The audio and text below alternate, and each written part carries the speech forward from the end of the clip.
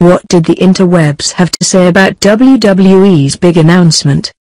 On the December 18, 2017, episode of WWE Raw, Stephanie McMahon interrupted a melee featuring all of Raw's female superstars to announce the first ever Women's Royal Rumble.